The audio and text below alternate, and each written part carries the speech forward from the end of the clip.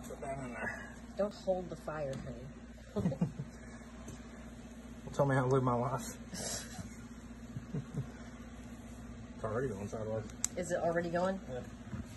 Dude.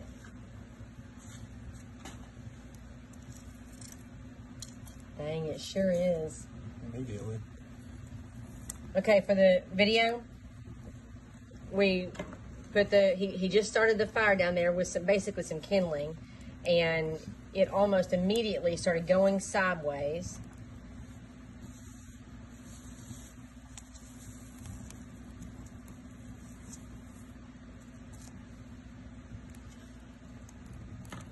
Yeah, you can see the flames going sideways. That's pretty awesome.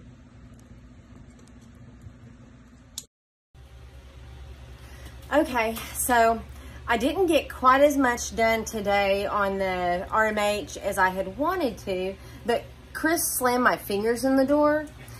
He swears that he didn't do it on purpose, but anyhow, we are just now doing our very first test fire. And so far, so good. Let's see if I can go over here. He put the stuff in there, some kindling and some wood, like smaller pieces of wood.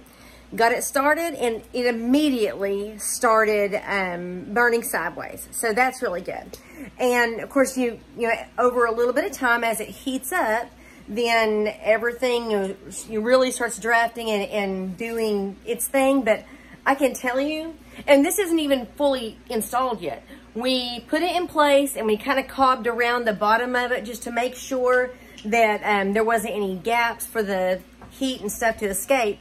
But I can show you, that's where we've got the barrel over the chimney. But like the ductwork is already quite hot.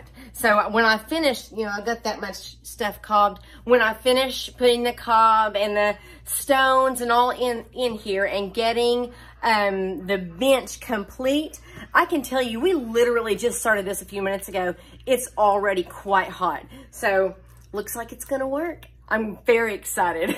I'll show you our future progress.